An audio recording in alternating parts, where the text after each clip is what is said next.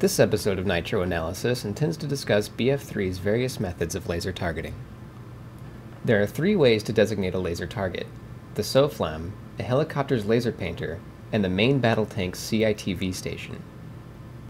Similarly, there are three laser-compatible weapons. These are the Javelin, guided missiles, and the MBT's guided shell. In testing, the Nitro team was unable to find a consistent way to outmaneuver a laser-targeted Javelin.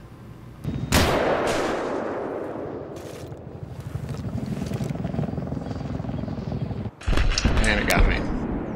Now firing in 3, 2, 1, fire.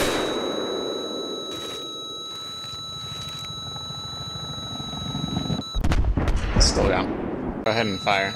Okay, firing 3, 2, 1, fire.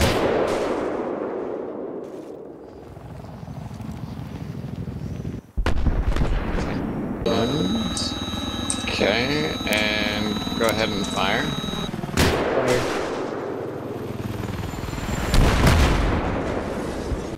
The only somewhat reliable way to not get hit with one is to break the laser target's lock on the vehicle. This can be accomplished in one of three ways. The pilot or driver can break line of sight with the laser by either moving behind cover or, in this case, past the laser targeting device to the point where it is no longer looking at the vehicle. Firing 3, 2, 1, fire. Locked. Lock is breaking. Lock is off. I don't hear the missile coming. And it's circling me and missed. The pilot or driver can move out of the maximum range of the laser targeting system.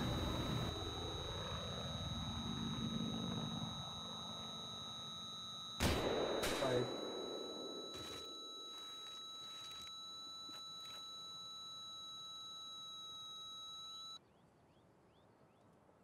Yeah, it blew up like way behind me. Finally, the pilot or driver can deploy either smoke or use an ECM jammer. This will temporarily break the laser lock. Using this method too early or too late, however, will still result in a death. Fire. I still got a lock.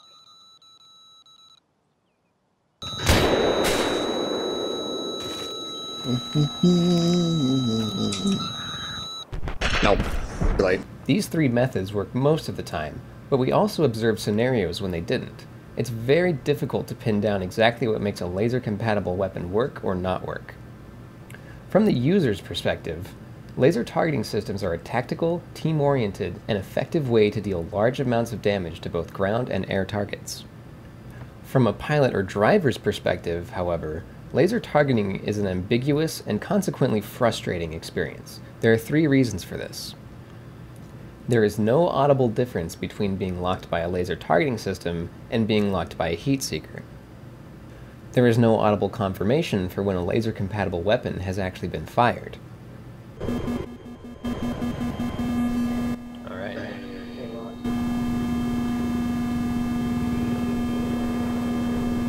Fire.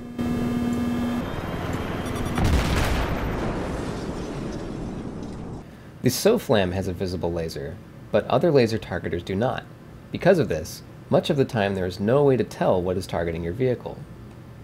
Considering the difference between being hit by a heat seeker and a laser-compatible weapon is the difference between life and death, this level of inconsistency and ambiguity is detrimental to gameplay. For this reason, I believe it is necessary to fix all three of these issues. Give laser targeting its own unique locking sound. Let the driver or pilot know when a laser-compatible weapon has actually been fired. Give helicopter laser painters and the CITV station a visible laser. Now, you might think that adding a unique sound to laser targeting systems would be a nerf to them, and you'd be right, that's true. But from another perspective, incorporating this feature would create an interesting gameplay dynamic that does not currently explicitly exist: area denial. Paranoid pilots would never knowingly enter an area with such a powerful threat covering it. Imagine a lone recon sitting on a hill with no javelin support. He deploys a SOFLAM and targets an enemy helicopter. Now, hearing the laser's unique targeting sound, the pilot has a choice. Does he back off and try another angle of attack, or does he call the recon's bluff and move into the fight? Now that's some interesting, unambiguous gameplay. In addition to laser targeting systems' general lack of clarity, there are several other issues we observed during testing. Laser targeting systems are near useless against jets. This is due to their high speed, which enables them to outrun laser-compatible weapons and shorten the duration in which they are capable of being targeted. Designating a target rewards a player with 10 points. When the target is hit with a laser-compatible weapon, an additional 45 or 60 points are awarded in the form of target-designated hit points. Sometimes these points aren't awarded, and I don't really know why. Additionally, this isn't a lot of points when you consider how many can be gained from destroying a vehicle that another player has so kindly targeted. Ideally, the targeter and the attacker should be gaining the same number of points, as they both worked equally for the kill. Points are not gained from an autonomous SOFLAM. This is inconsistent when compared to other autonomous recon gadgets.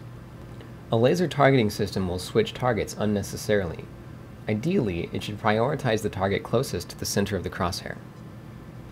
Collecting a new SOFLAM from an ammo box disallows the player from operating a previously deployed SOFLAM.